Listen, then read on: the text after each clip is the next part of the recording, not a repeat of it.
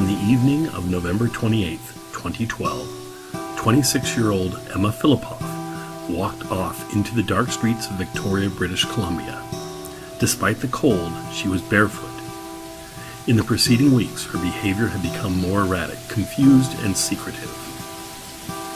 Many tried to help her, yet there has never been another confirmed sighting of Emma since she walked away from her life that night.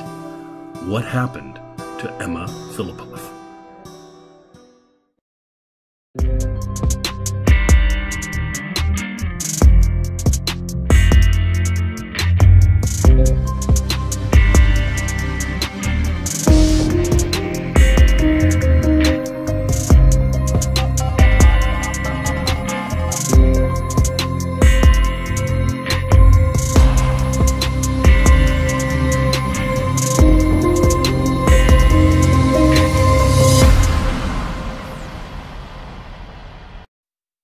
Well, hello again. This is Buck Benny speaking.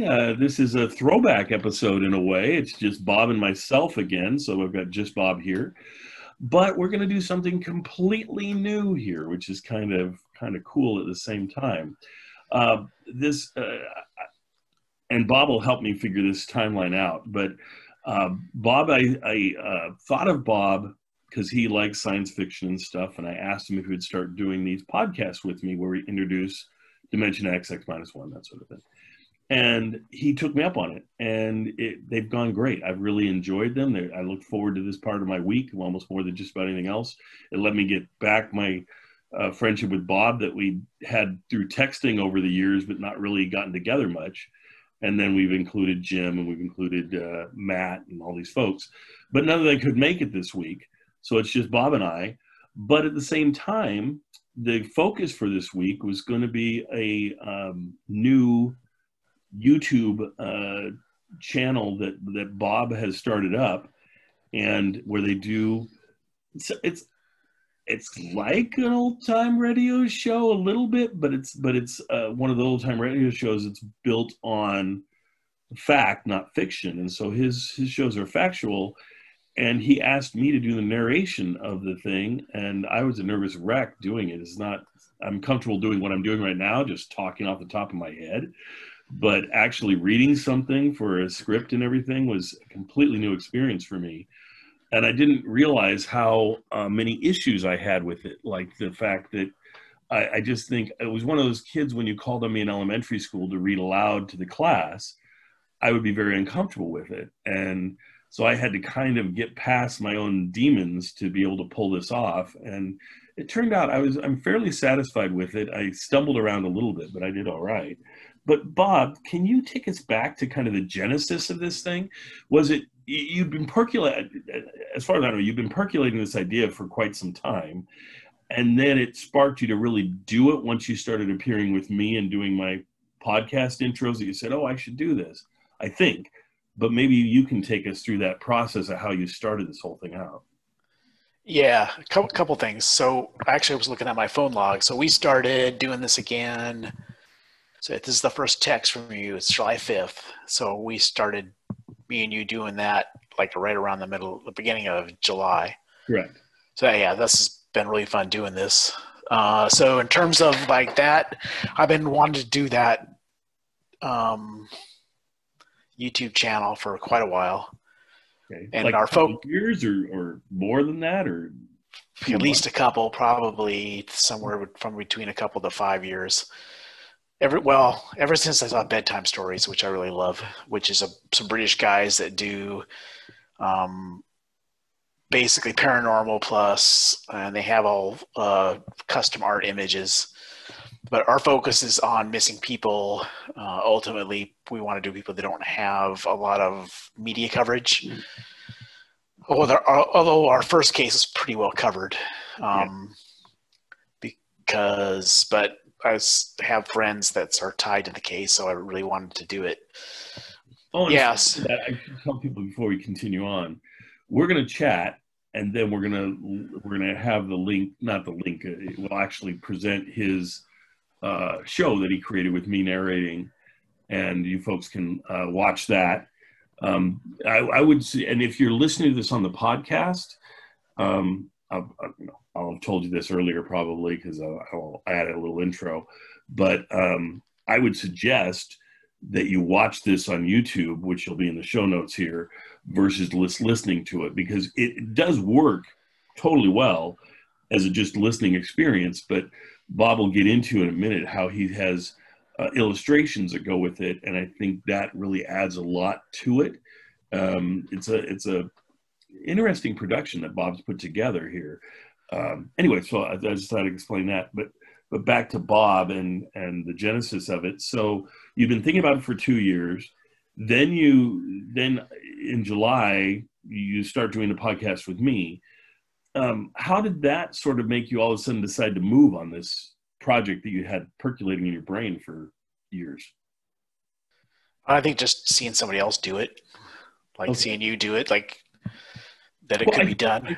I mean, Bob knows me, and he's like, if this idiot Daryl can pull off something like this is certainly something I can do. Certainly. So. No, I don't think it was that. That's completely unfair. I think it was more like, oh, that's pretty cool what he's doing. There you go. And people are out there and seeing this content. Yeah.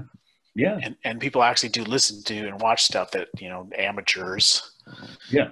I mean, I don't consider myself a professional. So that got me moving. You knew a professional like myself to be able to come in and lend some legitimacy to your project. It wasn't an accident. I picked your voice. Yeah. Well, this voice, boy, I tell you, it's a moneymaker there. Back to you, Bob. So tell me about the illustration piece. How did you decide to get the illustrator, and how did you proceed with that? That was a hard one because, I mean, I draw and stuff, but I'm not really connected to that community. I went out and just, I went out to Seattle Artists. I went out to Facebook and posted, hey, I'm looking for an artist. I actually contacted a guy. I took his class on Great Courses. Right. He teaches at the UW. I emailed him. He sent me a bunch of links, but none of those guys are interested. And then Anastasia responded to Seattle Artists, and then she sent me to her page, and there was something about the mood that she had that I liked. Yes, I love her.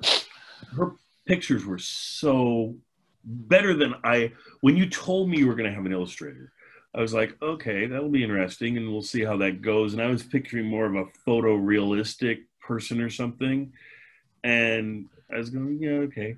But then when I saw them, I was like, oh my gosh, there's a mood that's presented with these. They add, if we didn't have this, I mean, if you're listening to this and you don't see it, I mean, it'll be fine. I have a delightful voice and you'll love that. But you're missing a whole section of this that adds a whole nother layer. And I loved it. And there's how many pictures? Like 6? It's a lot of work. Yeah. She's not, I think to her advantage and disadvantage, she's just about moving into digital, because I kind of asked her to move digital to hopefully speed it up and make it easier for her. I think going conventional allowed her to get better faster, because when I do digital, I can be sloppy. Like I have multiple layers, I can erase, I can cut and paste and shift things around. Oh, this portion's wrong. I'll just grab it, shrink it down, and then blend it in. She can't do any of that with paint, and she does really awesome ink work too. Somewhere she sent me a picture that she did of a motorcycle she just inked, and I thought, wow, that.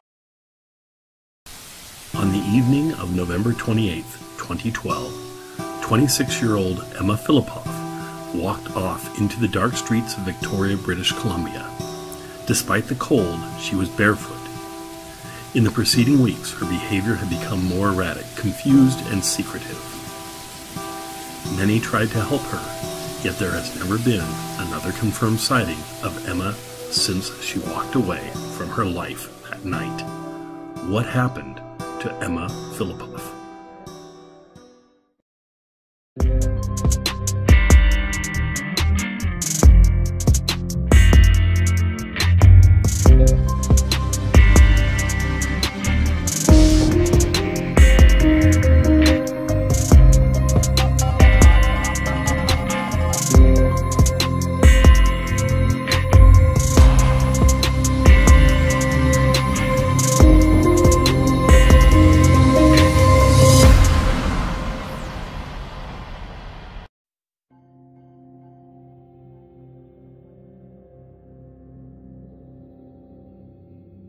Emma Filipoff is 5 foot 5 inches tall and weighs between 90 and 110 pounds. She has dark brown hair and brown eyes. She earned a degree in photojournalism in Ontario and culinary arts in British Columbia. She loved to take long barefoot walks at night and drew and painted. A writer, Emma produced pages and pages of poetry in her journals. In brighter times, Emma would write, "Becoming light, letting go of the body for the sky, nowhere to go but up, over the rainbow, heaven on earth." There was something about Emma that drew people to her. Family and friends describe Emma as friendly, cheerful, outgoing, creative, and intelligent. She loved animals and worked as a champion for marginalized people, especially the elderly and the homeless. One friend said that she was a quiet person, yet was always quick to laugh. But Emma was also extremely private. Underneath her cheerful facade was a young woman in pain. In her diaries, there were indications that Emma had been privately suffering with mental health issues since age 11. Due to her secretive and quiet nature, she kept this hidden from her friends and family. In the winter of 2011, a childhood friend of Emma became concerned when she found Emma outside in a euphoric state, high on grass and stars.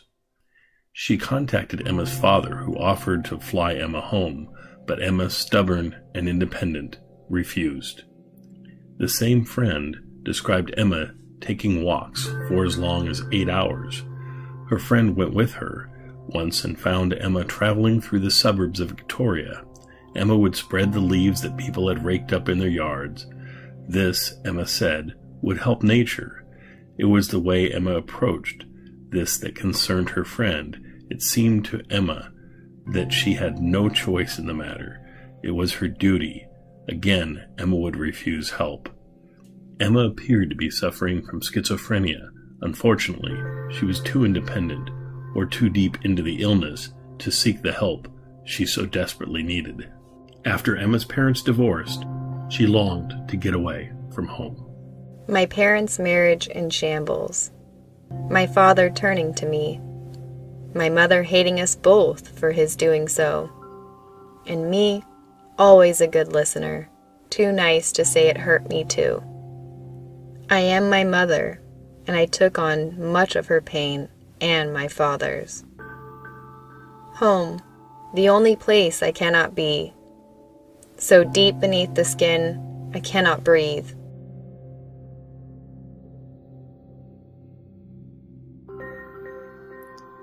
In 2011, when Emma was 25, she moved west from her hometown of Perth, Ontario, to Vancouver Island and settled in the city of Victoria. She didn't have a job lined up or even a place to stay. She told friends that something amazing was going to happen to her. At first, things went well. By that winter, she'd secured a job as a barista and was soon living on her own. But after a few months, Emma was let go and could no longer afford her apartment, becoming homeless. She bounced around from place to place, staying with friends, living in a hotel where she had found work cleaning rooms, or sleeping on a friend's boat. When she had nowhere else to go, she sometimes slept alone in the woods. From February to November of 2012, Emma stayed part-time in the attic at the Sandy Merriman Women's Shelter. She had a seasonal job at the Redfish Bluefish Eatery in the Inner Harbor, which ended in October. But both she and her managers expected her to resume come spring. In mid-November, she told friends that she was leaving Victoria and possibly heading to Salt Spring Island or Tofino, BC.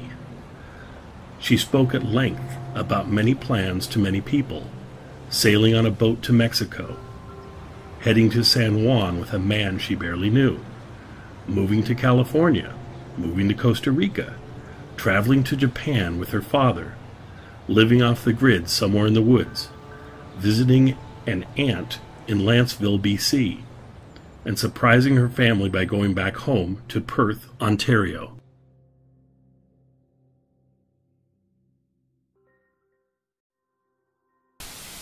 A couple of weeks before her disappearance, the staff of the Sandy Merriman Women's Shelter observed a change in Emma's personality. She canceled dates with friends. She stopped drinking and smoking, which up until then, she had both done regularly. Her diet consisted of a little bit of fish and massive amounts of water. The shelter employees, who usually found Emma to be cheerful and friendly, began to be afraid of her. They once witnessed her frantically moving furniture across the street, complaining that the objects were too loud and were talking to her. Emma started giving her things away, which she always did before a move or other significant life change. The girl who had been a magnet for so many friends was, in her mind, alone and isolated. Haven't been able to be in touch with anyone for support because I haven't sent open communication with them. I have no friends in this city, no family, and I am, for all intents and purposes, alone and depressed. A friend, returning from a trip, saw Emma standing in the rain by the shelter staring blankly at a murder of crows. Exhausted from jet lag and delays, she decided not to stop. She would see Emma another day. There is the promise of flight, and I lay in fear. Somehow, somewhere, sometime, fear crept in. She is missing. I am missing.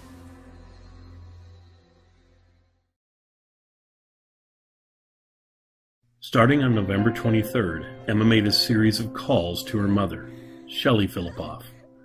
Overwhelmed and in tears, she told Shelley that she wanted to come home.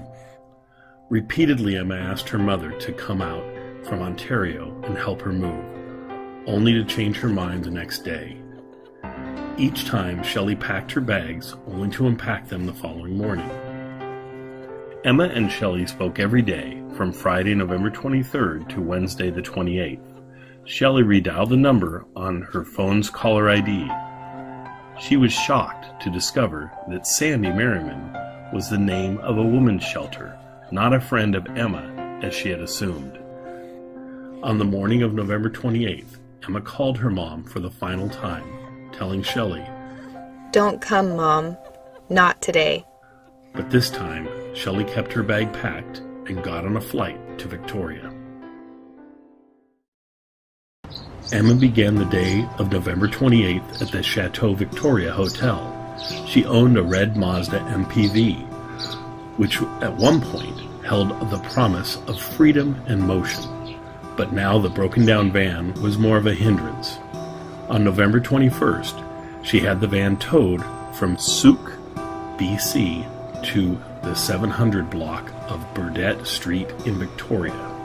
She had it moved again because of parking enforcement. Finally, she left it in the parking lot of the Chateau Victoria, who threatened to have it impounded.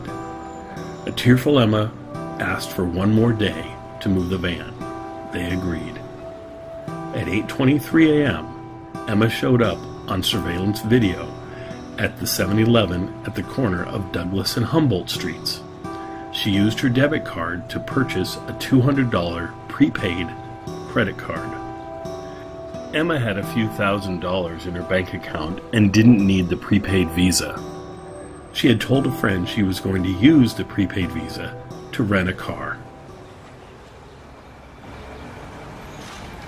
Julian Hua, a friend of Emma's from Perth, would see Emma at 10 a.m. He was on a bus headed to renew his medical card when he saw Emma standing on the side of the road.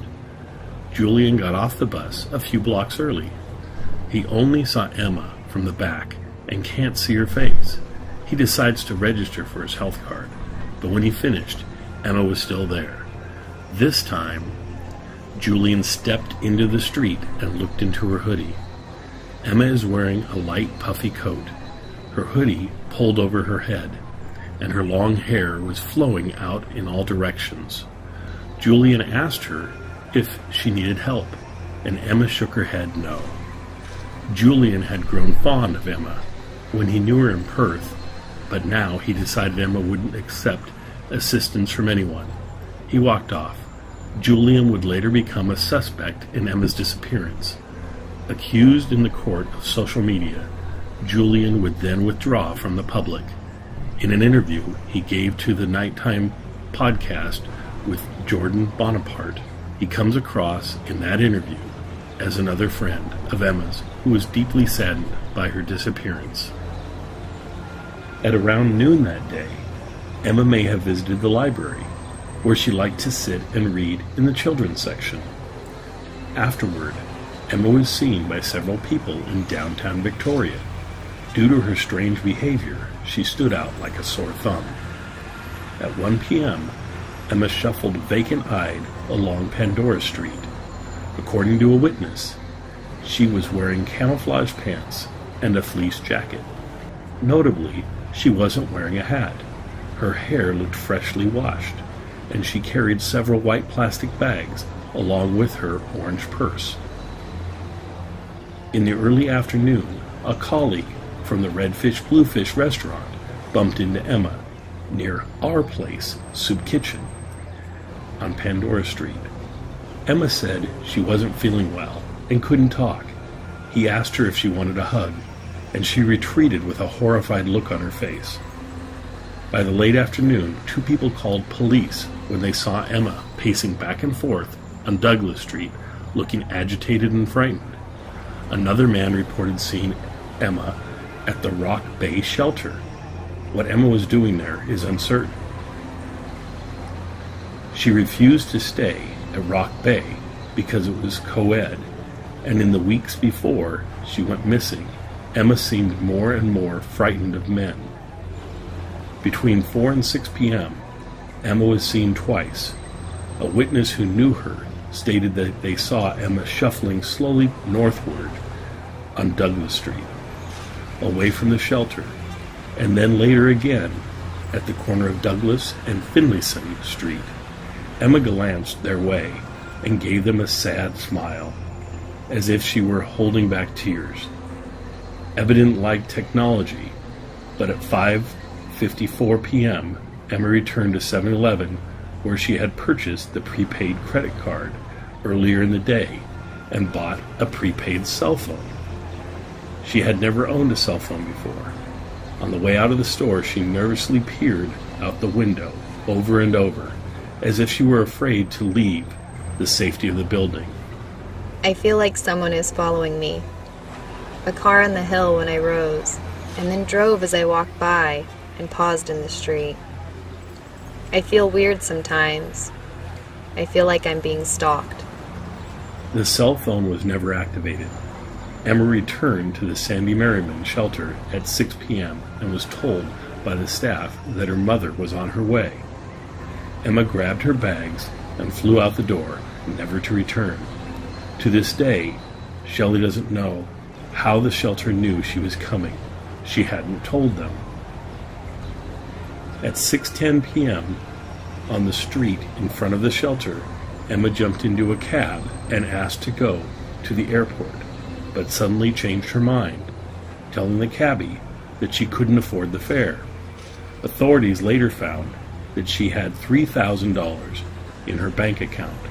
What's more, she had left her passport, laptop, journals, camera, and recently borrowed library books in her van, all of which she would have needed if she were planning to leave.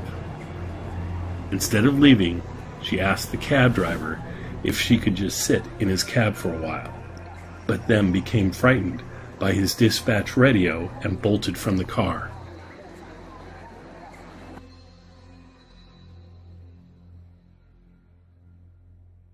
Dennis Quay bumped into Emma Filipoff standing barefoot near the Empress Hotel at 6:15 p.m. He started walking with her. Dennis had met Emma before at the library, where they had struck up a conversation about Japan, and he had talked to her a couple of times at the Redfish Bluefish restaurant where she worked. But this wasn't the bright-eyed and cheerful Emma he remembered. She seemed depressed and disoriented. As she shuffled slowly along, Emma acted paranoid and kept looking around as if someone was following her. Dennis became so concerned that he slipped into a restaurant to call the police. 15 minutes later, the police arrived.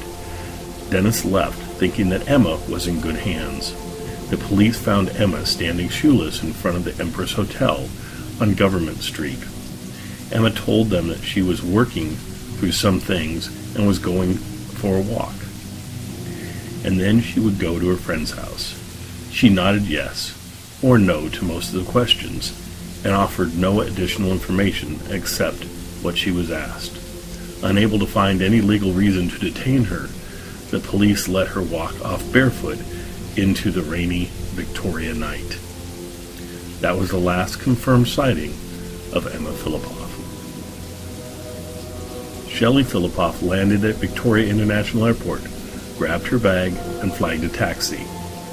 She arrived at the Sandy Merriman Women's Shelter at 11 p.m. Emma wasn't there and hadn't claimed her bed for the night. After conferring together about their mutual concern over Emma's behavior, the shelter's supervisor and Shelley decided to call the police. The police arrived, and by midnight on November 29th, Emma was listed as a missing person. Later, authorities discovered Emma's laptop in her van.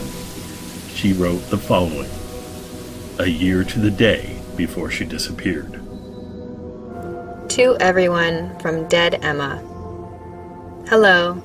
I figured someone would be on this computer at some point and will read this. Okay, so I'm dead. Watching dying stars, reviving stars, and dreaming milky dreams, and shadow dancing on your timelines or whatever. Good luck, every heart. I love you. M. On December 2nd, 3 days after Emma's disappearance, a woman described meeting a girl she thought was Emma at the Inn Harbor in Victoria.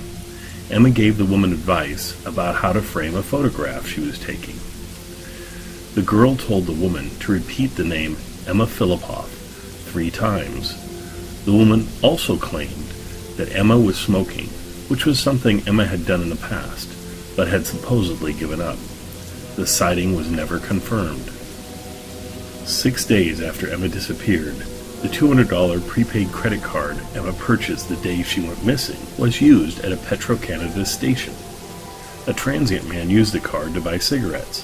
The man claimed that he found the card by the side of the road near the Juan de Fuca Recreation Center and the Galloping Goose Trail in Colwood.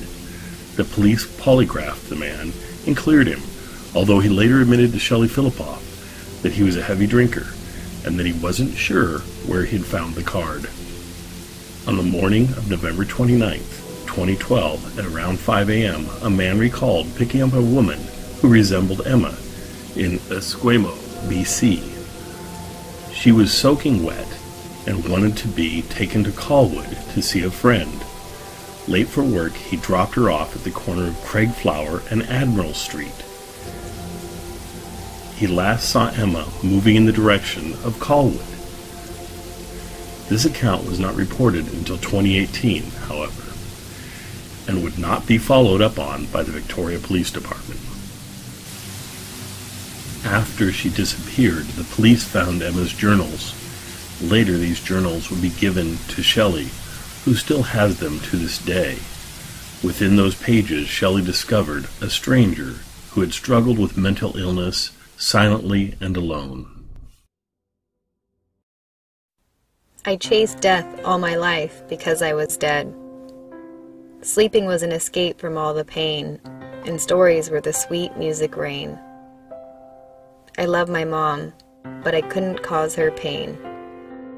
In the weeks before Emma went missing, many people tried to help her, but she slipped silently through the safety net that was around her. Now, it is Emma's mom, Shelley, who keeps the torch alive.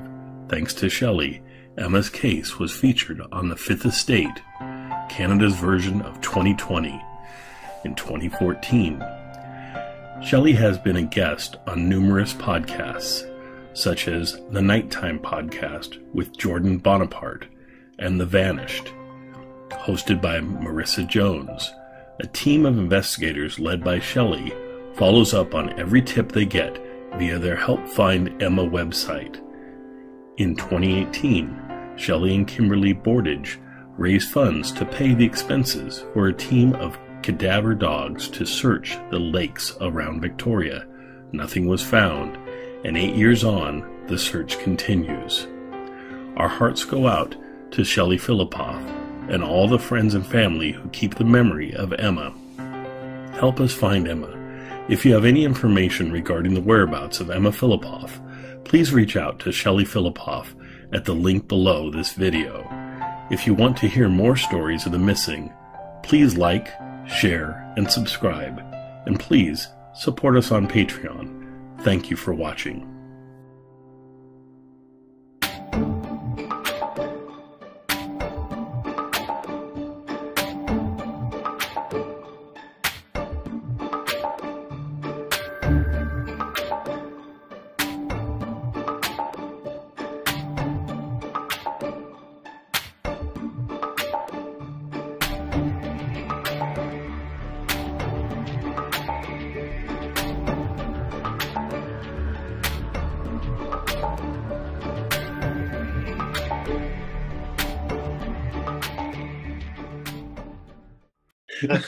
But it was so interesting. I'll talk about my piece of it, doing the narration. And Bob knows this a little bit. I played around with different tones of voice and different styles, and I sent him recordings of different things. For a while, I didn't know if I was supposed to read the parts of Emma Philippoff, right? Yep. I didn't know if I was supposed to read her bits, because she has bits in there where they're from her diaries or journals, I guess. And so I would read it, and so once I read them in my best female voice, which is kind of like Miss Doubtfire or something. Bob got a good laugh over that. But I tried in various voices and we decided to just kind of use my own voice, but done a little dramatically, I'd say. I'm not sure, but I liked it, and I mean it seemed to fit. And I'll probably continue to use that voice for all the future narrations because it just seems to be about right. Bob, so you decided that with my voice I can narrate and things. I'm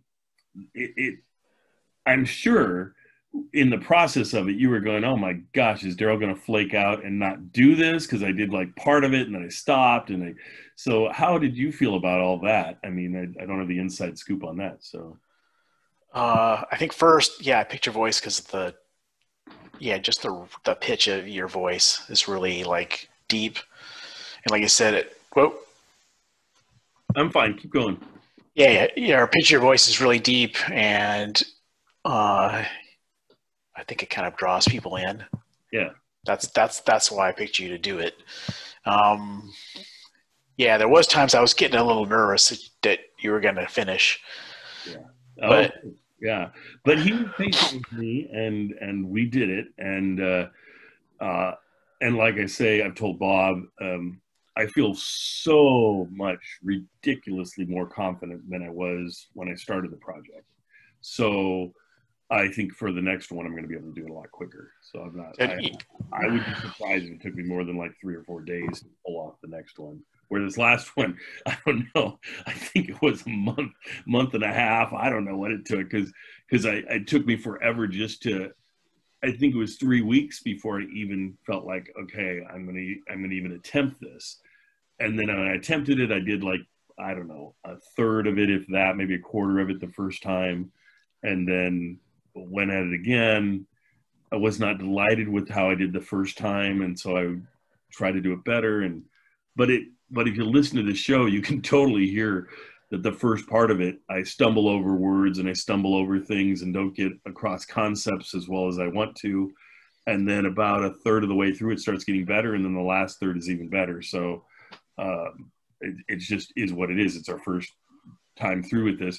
At some point, I don't know if Bob would ever humor me with this, but at some point after if we've done 10 of these and they're going pretty well, I'd probably like to go back and re-record that first one over again, or at least part of it's a little smoother, but that might be something we do 6 months down the road or a year down the road, or who knows, or never. But it exists, and I'm not terribly embarrassed of it. But let's talk for a second. Then you had the concept of adding pictures to it, illustrations. You got that idea again from essentially the Bedtime Stories podcast that you're talking about, or the YouTube channel or whatever that you're talking about. Is that right? Yeah, they do a little bit of missing persons, mostly paranormal, which I kind of like. It's kind of science fiction and real life. And they have a guy named Mickey Tricana who does the art, and they do the same thing that I did. I really liked that format. Yeah. And obviously other people seem to like it. I think they've got 570,000 followers now. Right. After 3 years. Oddly, the person I picked, Anastasia Rudenko. And Bob's being, he's being a little modest here. They have 570,000 listeners, right? I believe, Bob, if I'm correct, you have 350,000 listeners now. Is that in the ballpark? Probably more like 35 or subscribers, probably like 7. That's my point. I was never great at math. So yeah, we're probably 35 in the future. Well, the thing is now that we're featuring this is going to be on my podcast. Oh, your listeners will shoot up. I would assume that 35 is easily going to change to 37 by the end. I think a couple of things. One is I understand what it's like when you're nervous about doing something, then you just don't want to do it. You just keep putting it off. It's like, no, I don't want to do that. Yeah. And then I appreciate you working through it. I'll interrupt you there and say, it's not like you don't want to, at least for me, it wasn't like I don't want to do it.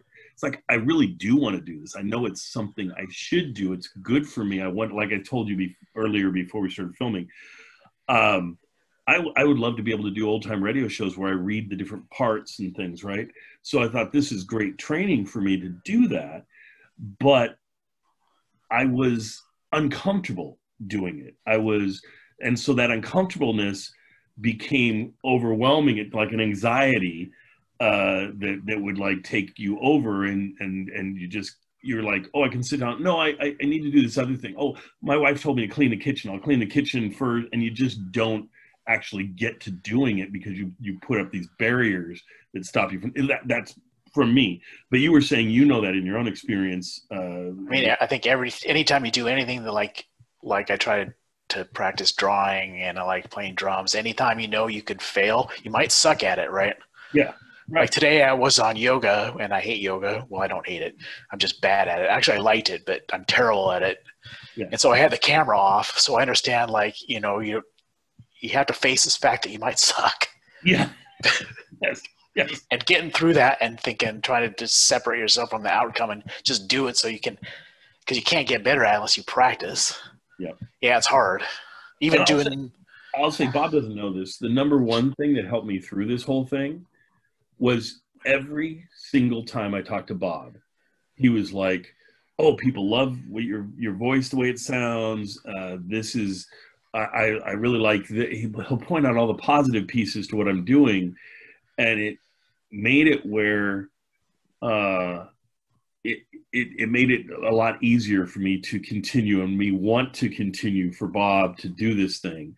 Had Bob come across, I think, after my first recording session piece and said, oh, this is fine, Daryl, we'll use you until we find somebody better, I would have had a harder time with that. But he always seemed confident that I could pull this off. In fact, that when I first submitted the first pieces to him, after him waiting for weeks and going, is Daryl ever going to actually do this darn thing? He immediately said, I think in bold letters, he texted me like, we can do this, or you can do this, or, he was excited because he realized we could pull this off, even though I felt like it wasn't nearly as professional enough as it needed to be. He gave me that energy, and that was really nice. So thank you, Bob. Yeah, I think when we did I took your practice piece. I remember you freaking out about that to do the trailer. He's like, what? And I said, it was great. I mean, the trailer is great because it's super high action, 2 minute or a minute or so. Yes. And I thought, that was awesome. Yeah, I love the trailer. and that made me feel more comfortable doing the actual show. The thing I noticed with the trailer, you used, which I didn't know you were going to do, you used like rain effect sound, correct, in the trailer, and I thought, I was thinking, I was listening, I like the idea of the rain effect, but I was thinking it's a little too loud compared to my voice. It drowns me out a little bit, and I thought, this is something that Bob, over the course of doing these, is going to get better and better at figuring out, okay, how loud do I want the background to be? Because Bob's got to be figuring out the background, figuring out me, where he's going to put me in the mix, figuring out how often he's going to change the pictures, what he's going to do with the pictures. You'll notice that when he does the pictures, sometimes he does that whole Ken Burns thing of zooming in and zooming out and panning across the picture. And it just really makes it for an interesting and entertaining piece. The other thing is, recording this in isolation, I was like, how long is this thing? I thought, because I just felt like it wasn't that much reading I was doing. It's like Bob and I, years ago, and I don't even know if he remembers this, but I mean, he will when I mention it, but we've never talked about it since, I don't think.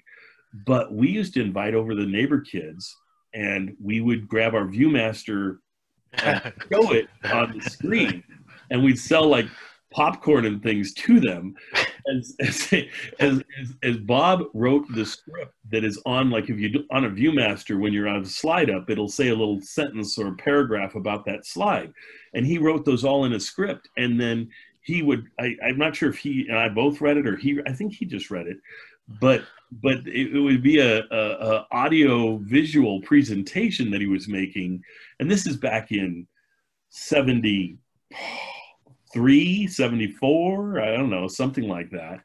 So he was way ahead of his time. But anyway, I totally forgot about that. Yeah, isn't that crazy? But yeah, I totally remember that, and I loved it. And that's what you guys, you've missed out. You haven't had a friendship with Bob, and I have, and the joy I've gotten from being his friend over the years is just, I can't even express it. So yeah, likewise. It's been, yeah. Thank you. We wouldn't be friends since third grade if we wasn't that way. Exactly. I mean, we were tight like from day one. But anyway. So the other weird thing is, I'm trying to remember that town, is turns out she's actually from the same town that Mickey Tricano comes from Moldavia. Wow. And I'm going to look it up.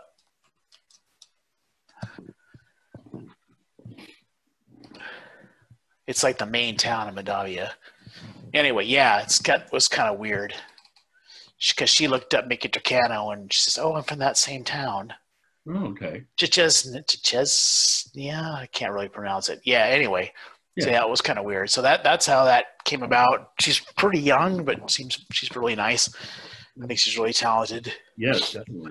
And the thing is, I mean, you do what you want, but I would be telling her, hey, if you want to try a different style for different shows, feel free to do that. If you get a certain style that you just want to keep on presenting in this style, that's fine too. I mean, I keep it open for her because I know creative people like to have free reign, and so I would give her a lot of leeway, probably. And then the other thing is, you're telling her to try it on computer and things, but that's if she's comfortable with that. I mean, because it could be slower that way for her than it is on paper. Who knows? So she's got to kind of figure out that style. But I do think 6 was enough. I mean, it's the whole thing. Like I was saying earlier, I don't think I finished my thought, but when I was recording it, I was like, how long is this going to be? It felt like the whole thing's going to be 5 minutes long, but it wasn't. It was out. 22 minutes or something like that. So, yeah. And what's nice is, because we've talked about this before in the podcast, that streaming can do in things where they don't have to have a certain length. And so if Bob comes up with one and it's a 5-minute episode, and then he has another one that's an hour episode, I don't think it matters. I think whatever the story needs to get told is what the length of this needs to be. And that's my opinion. But do you agree with that, Bob? Oh, totally. In this one, I even up to the last minute, I was debating should I cut some of this section in the middle out, or we're talking about her last day? Right. That section, I thought, is that long? But maybe the detail is needed because maybe it'll trigger somebody's memory. I could debate it back and forth whether that should go in. I think to me, it's the perfect length. It's very listenable in one sitting. It's very, and yet I think that piece well, the whole thing. I mean, I don't think you spend too much time on any of it. And the last day part, I think, is the most interesting part of the whole thing, of just what all was happening to her that last day and all these different people's points of view of how they were involved with her last day. I think that's hyper interesting to me. That's where I found the most enjoyment. And she, yeah, it also kind of shows that she was in some serious distress. Right. I mean, it's and the other thing that's odd about that is so many people noticed her on the 28th. Right. Of November. I don't think they did so much, and so yeah, it was strange that day all of a sudden everybody remembered exactly what was happening. And then she's just gone. Like, other than the sighting on the 29th in the middle of the morning, after that, it's just she's fallen off the face of the earth, and nobody knows where she went, what happened. Yeah. We're doing a terrible job publicizing this whole thing as we're talking about it. This is just kind of us chatting, which is great. But the actual name of the show that's going to be multiple episodes is what is the title of your whole? Oh yeah, so the channel is called But Not Forgotten. But Not Forgotten. I love that title. Not Forgotten is so perfect, and it's going to be on a missing person each time. And you know, it's an interesting concept. And he has, with the girl's mother, Shelley, right? Yep. He's actually had conversations with Shelley about it, and she's had input into changes and things that have been added and so forth. And I think that's delightful. I doubt each time that he's going to be able to get a hold of somebody or not, but I think for this one, that was wonderful that he was able to get a hold of her. I'm hoping that, I mean, my hope is, because there's another lady called Marissa Jones who does a podcast called The Vanished, and she does people that don't get a lot of coverage, and people just fill out a form on her site, and then she started off with pretty much conventional cases, because I think hopefully the same thing will happen is people start submitting a form, and then we can interview them. Okay. I think at the beginning we'd have to use some stuff that's already out there just because we don't have a lot of coverage yet. Right.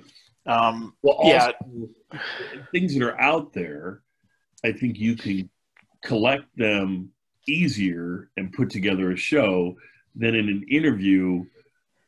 You're going to have to figure out how to interview. That's going to be a whole nother skill of pulling out the information and putting it in to a way that's entertaining to present it. I think that'll be difficult, but I bet you can manage it. So yeah, it's gonna be a skill for sure. And I don't know what point we'll have enough visibility where that will happen. Right. There's tons of cases that the statistics are staggering. There's like 5,000 a year. Yeah. There's like 60,000 or 800,000 people that go missing in the U.S. in a year, and about 5% of them just are never found. I mean, I don't think people realize, I think. But I assume a lot of them just have, for their own choices or whatever, just wanted a do-over because something's going crazy in their life or whatever, and just leave and establish themselves somewhere else and don't tell anybody. Am I right with that, or is that just kind of? I mean, that happens, but they don't know. Since they don't know where they're at, they just don't. I mean, that I know that has happened, right? Because I think if you watch the Fifth Estate episode where another thing about Shelley, if I was missing, Shelley Philippoff would be one person I would want behind me because she's just relentless. Yeah, and trying to find Emma. Okay. If you look at the Fifth Estate episode, I mean, they talk about a few cases like that, where people, like one guy who came to the United States and 50 years later he comes back to Canada, but since if they don't find a body or anything, they don't know. You just don't know what happened to him. You would think like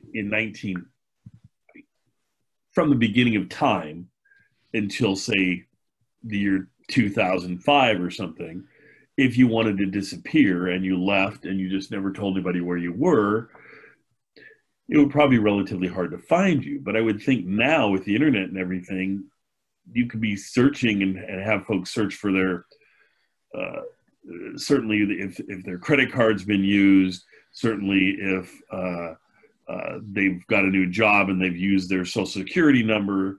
I would think it'd be easier finding people now with the whole internet and the phones and they didn't turn off their location feature. You can probably find them that way. So I would think it'd be harder to disappear now than it's ever been. Yeah, I mean, you'd think that with all the cameras and tracking, but I was watching this thing with a guy named Mike Arnfield, who's a detective, and now he does his own. He used to be a cop in England, and he said we're actually solving less cases now. Weird. Because part of it's the he thinks that is. Part of it's volume. Okay. Just so many cases that they just don't have the time to put resources into it. Yeah, and there's another friend of Emma's actually made a comment about she can't believe people still go missing. We have cell phones, we've got all these surveillance cameras, and she says at the end that we're just people that love the person that's missing. We're just lost in this huge country of ours. It's like even with all that, people somehow slip through the grid, and that's. I know you kind of feel like a person that went and jumped off a bridge.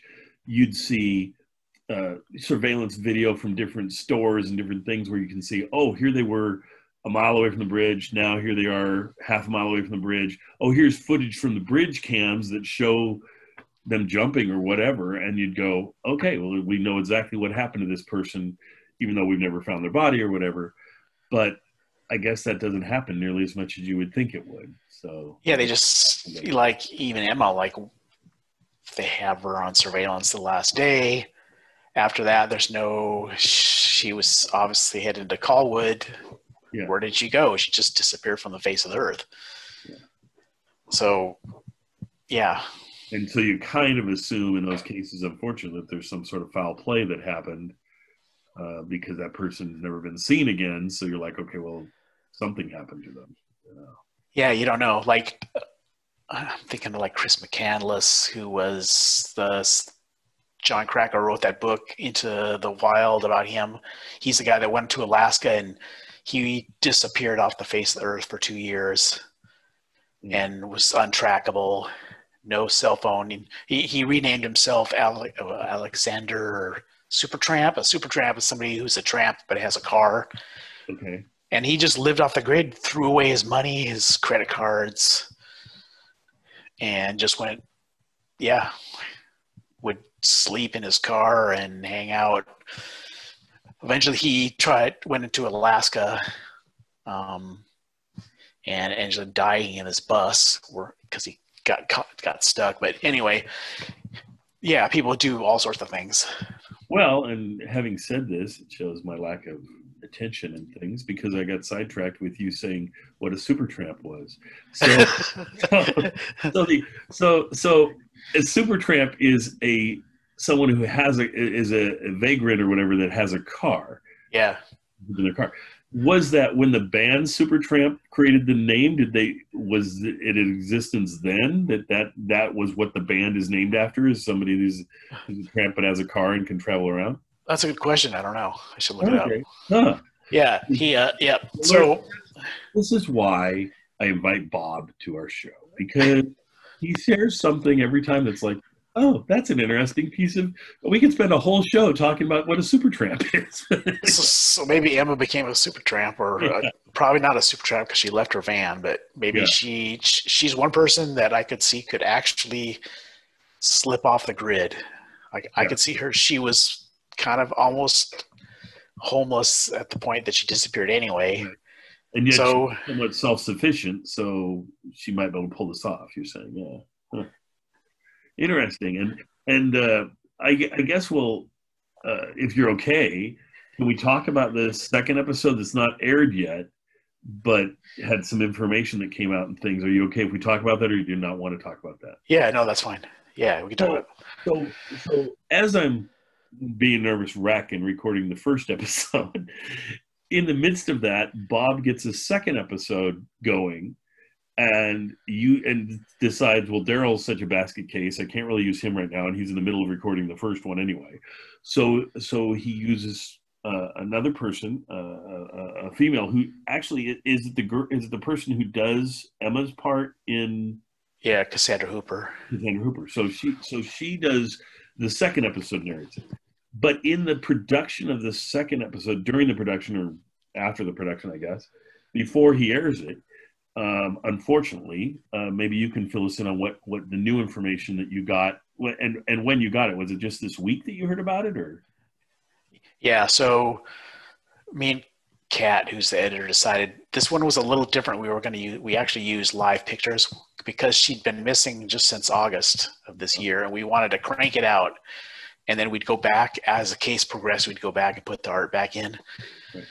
So, and you were still working on episode 1, and I said, let's just crank this out really fast. And so I asked Cassandra to do it. Fortunately, I actually left a whole page of the narration out, but I sent her. So I was going to have it out last Sunday, and then it turned out they found her body. So her name is Cassandra Cottrell. Okay. She was 3 months pregnant. She disappeared. They found her car. So that episode was almost done, and then Wednesday they found her body in a ravine. Right. And they had tracked her. They found, speaking of surveillance cam, saw her boyfriend leave her car and get into his truck. So they used the GPS on his. He had like one of the OnStar or something, one of those things. Right. So they tracked him, and that's how they found the body. So unfortunately, she didn't. Yeah, she passed away. So I think we're still going to air the episode, but probably put an addendum on it, just in case somebody knows something that might help the police or. Right. Yeah, pretty sad actually. It is sad, but I would assume, kind of unfortunately in a way, that this is going to be a rarity that a case is like solved before you, because a lot of these cases could be years until they find anything or any clues or anything. In this case, the case is solved, but not the way anyone would desire it to be solved. But I do think it's important that you do air it still. I'm just curious, how long did that episode end up being? It's only and we cut clips from, I guess the Fair Use Act allows us to use clips from news stations. It's about 6 minutes. Okay. It was supposed to be just get it out there because they're looking for her. Yeah. And I really struggle with not having because it didn't have the format I wanted. I like to have the art in it, but yeah, I know if we did that, we'd probably take 2 or 3 weeks to do it. Yeah. I'd say at this point, especially since it's been solved, just put it out there and do the art for the next one. But also, it's interesting. I feel like, in my opinion, if you want to get more episodes out there, sometimes using art, sometimes if it's a recent case that you have enough pictures of and things to do that. It would also give different episodes a different flavor. So, and let you increase production quite a bit, I would think, especially like if you did every other episode that had illustrations and every other episode had photographic sort of stuff, or even, like you say, news clips tied in. I mean, it could be really interesting. And I think keeping the diversity of it would make your audience tune in more and not feel like, oh, this is old hat. I've seen enough of these. I'm not going to watch anymore. I think it would be keeping them engaged, maybe. What are your thoughts on that? Yeah, I'm struggling with that because obviously having the images really stretches out the production time. Yes. But I'm so in love with bedtime stories. I mean, when I first found that channel, I binge watched,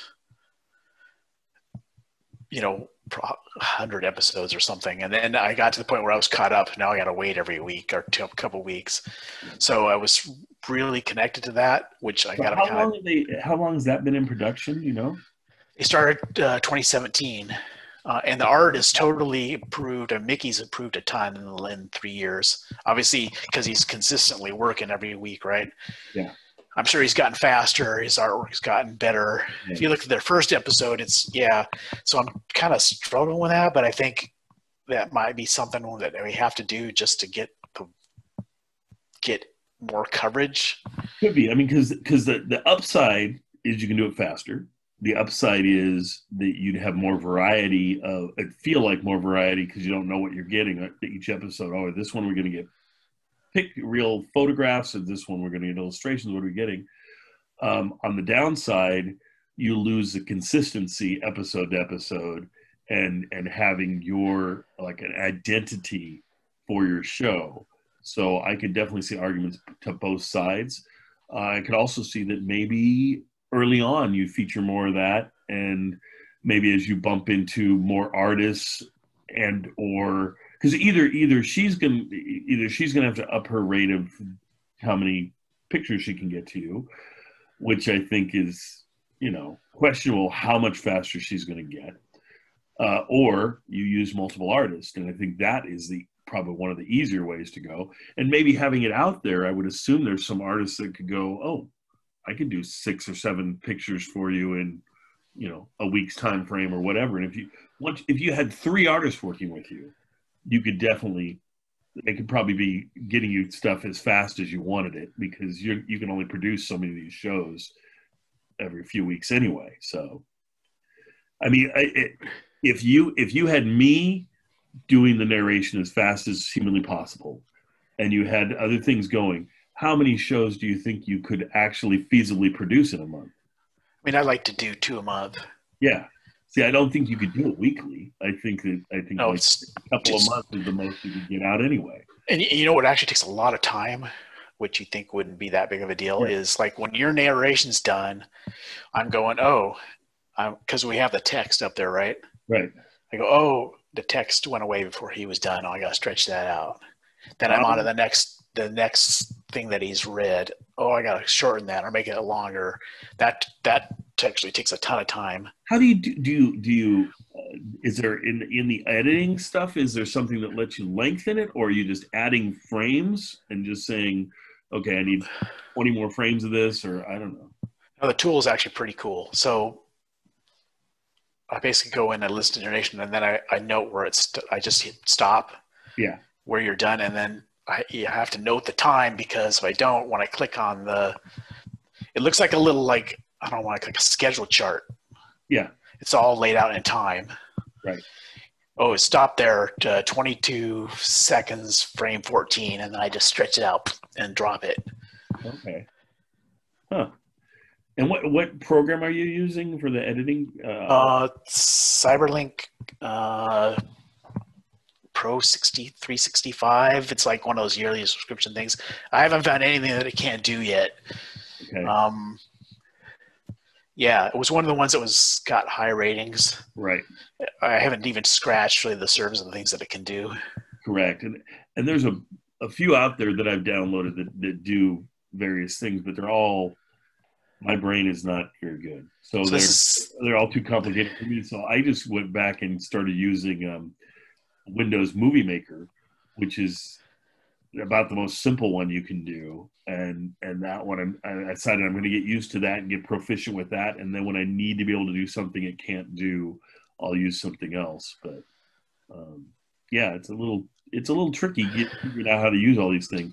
Like the thing I'm stumbling across right now is I would like to, in some of my shows, put like audio, a half-hour audio show on the end of my video. But when I try to do that, it puts it over the top. Like it put it over the top of us talking. It won't put it at the end because it has no video to go with it. So it's assuming I want to supplant it on top of this. And so we'd be talking and you'd hear background talking or whatever it is.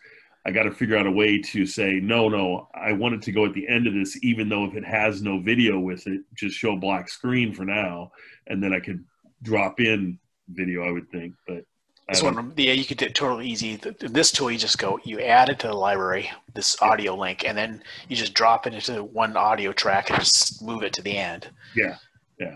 It's they're, you can link the video and the audio together, but you can also have them separate.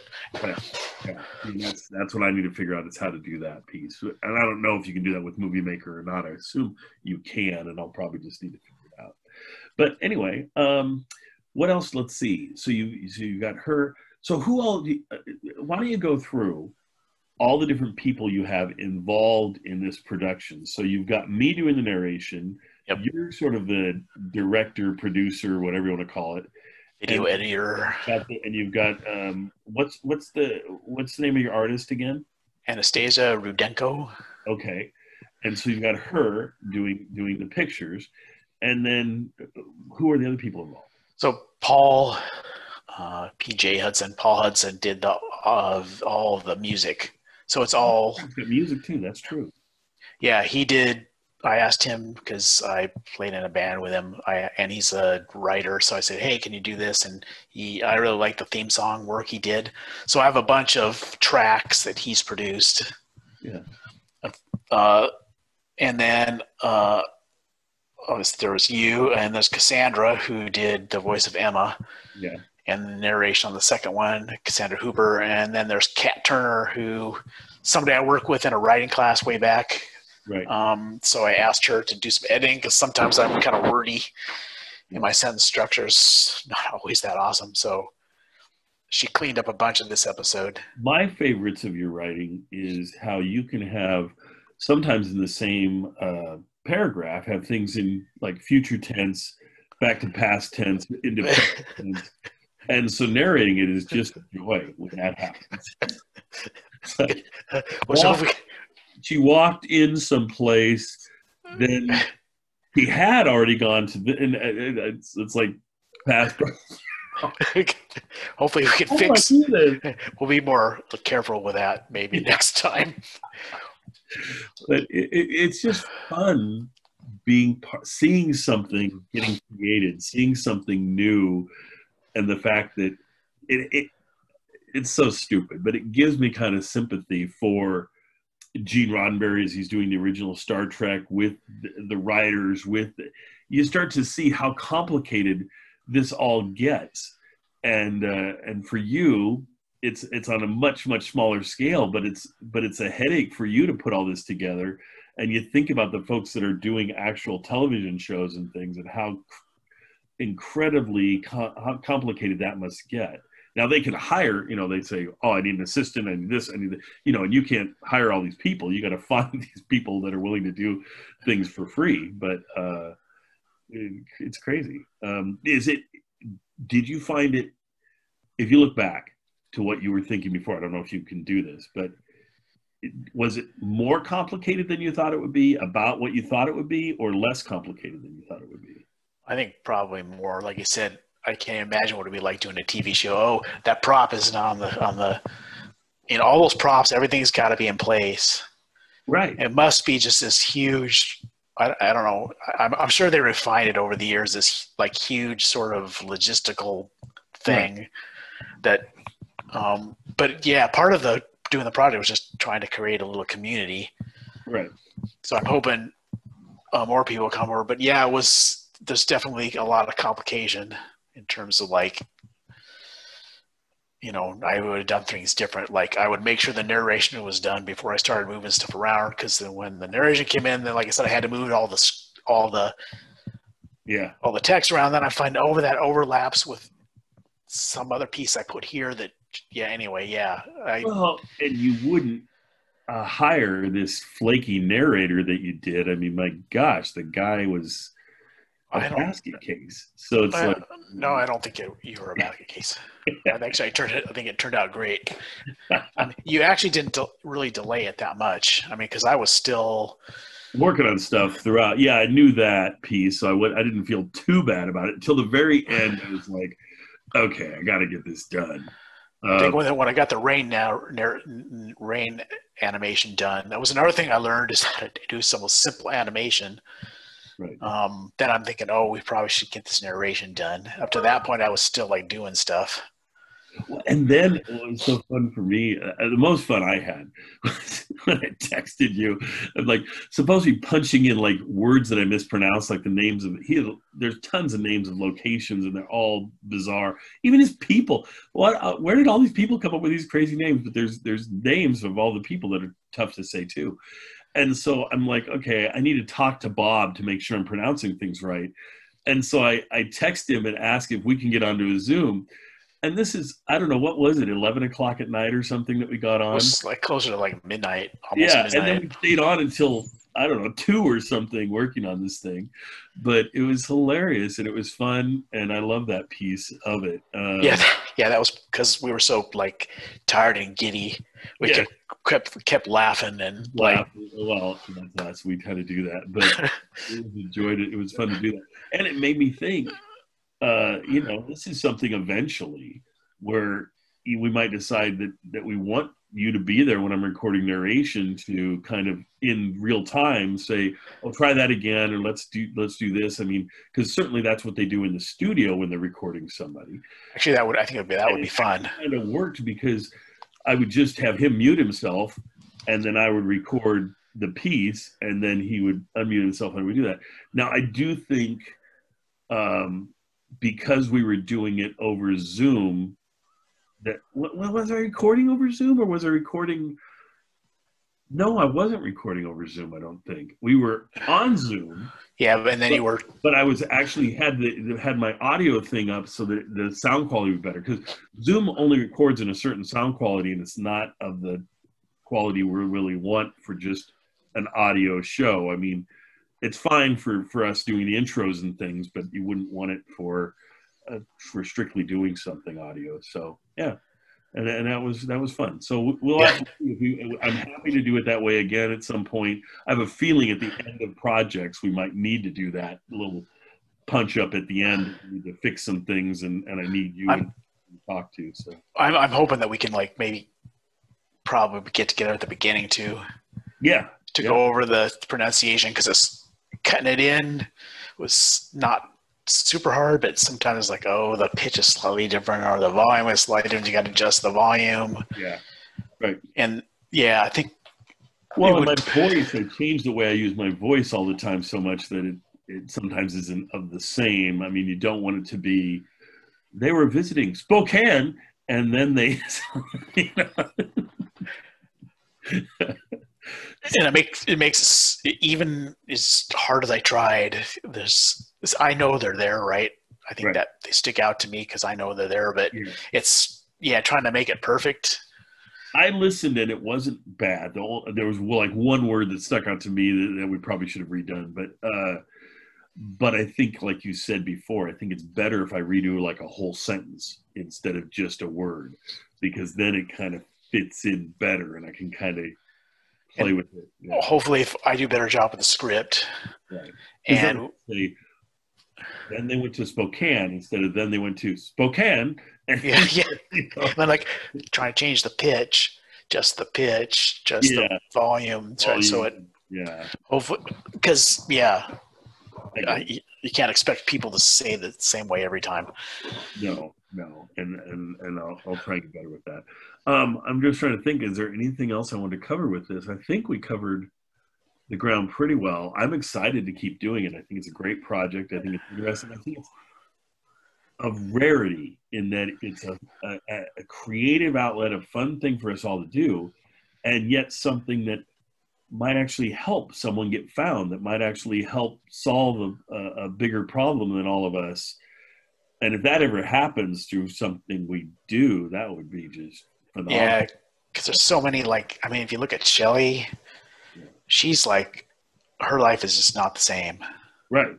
I mean, her life is pretty much get up, find Emma, go to bed, get up, find Emma. I mean, this is really, I remember a quote, a couple of things. One is like Mother's Day. I always think of her because she doesn't have Emma back. The other quote was I don't know, from some podcast, it might have been The Vanished. She said, I used to love that feeling of my kids all being home and safe. Right. And obviously now she doesn't have that. Yeah. So it's hard as your kids get older and get out on their, because you feel like when they're in your house, you have control. But when they're out living the world, you don't know what they're going to run into or what situations are going to happen to them. It's a scary thing when you have kids and you realize that. My kids are just old enough now that they're starting to get out there. One's 20, one's 22. And you just don't know. You hope for the best for them and never want to hear anything horrible or scary, but you just never know. And I'm always like kind of freaked out when Laura drives up from Portland and she leaves really late and she's driving at 1 a.m. That freaks me out. And it's kind of like, she's an adult. Yeah. But they're still your kids. And Emma was 26, but she was still Shelly's kid. They're always going to be your kids. They can be, well, now I'm my dad and my mom's kid, and I come visit them, and I'm 56, and so I'm still their kid. How old are your kids now? See, Laura was 27, and Jimmy's 25. Okay. Yeah. It's so interesting how age works in that, let's take our kids, for example. When your kids were, teenagers, they wouldn't have wanted to be around my kids at all because my kids would have been little guys, right? 8, 7, 6, whatever. But now they're all adults, all of them. I mean, 20, mine being 20 and yours oldest being 27-ish, that you can see them all become friends and things. It all kind of equalizes out once everybody reaches 18 or above. You can converse more and have more in common and things. And so my kids have friends that are quite a bit old, 10 years older than them and 5 years younger than them. And so it's just interesting how time works out that way. Anyway, I think we've gone long enough, probably. Anything else you want to tell them, or how to find episodes or whatever? They go to YouTube and what hit. You type "But Not Forgotten" and Emma, because I put that in the tag. I mean, that's just our first episode, but that'll take you to at least that video. Yeah, because I tried "But Not Forgotten," and you only have one video, so it grabs onto other things. Yeah. 4 years, but I think if you use the word Emma, and how do you spell her? It's EMMA. EMMA. Okay. And yes, subscribe and like us, because the more people that get to the site, the more people that see it. So when you have lots of subscribers, people can see it in the search, and then people will see these cases, and hopefully somebody will know something. That's the hope, anyway. And while you watch the one episode that we have out, after you watch that, you might want to go over and catch, if you liked it, you might want to go over and catch those bedtime stories episodes, because they have a lot more out you can watch, and just keep on tuning back to us when we get a new episode out there. Yeah, I love bedtime stories, so I definitely give a plug in for those guys. Actually, I'd like to meet those guys.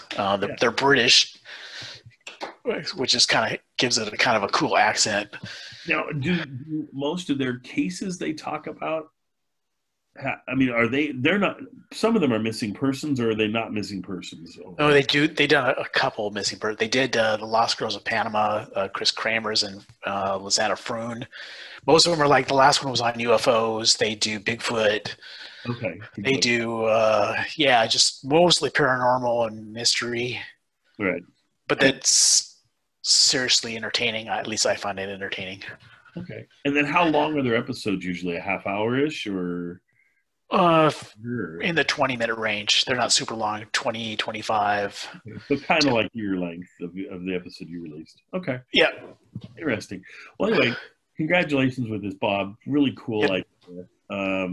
Thanks for the narration. Oh, yeah, you're so welcome. And thank you for letting me do this podcast piece about it, and then featuring I appreciate it. Yeah, it helps. Yeah, I'll do what I can, and hopefully you'll see your numbers spike way up there in the millions from all my listeners and viewers. That'd be awesome. Yeah, but we shall see.